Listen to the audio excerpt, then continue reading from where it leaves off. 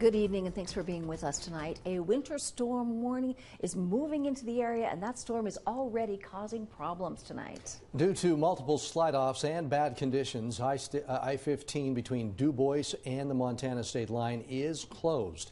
The Idaho Transportation Department says drifting snow and wind is making it difficult to keep the ice from building on the road.